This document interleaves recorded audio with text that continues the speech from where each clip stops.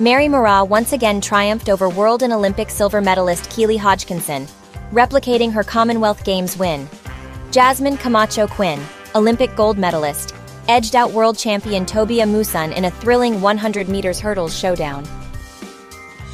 Marie-Josée Ta Lou secured her third Diamond League victory of the season with ease in Lausanne, while Germany's European champion Gina Luckenkemper finished third, narrowly ahead of Poland's Iwa Swoboda.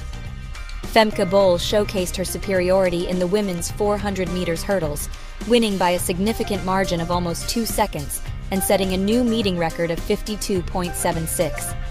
Katie Moon cleared 4.82 meters, the best jump in the world this year, in a thrilling showdown with the European champion Wilma Murto.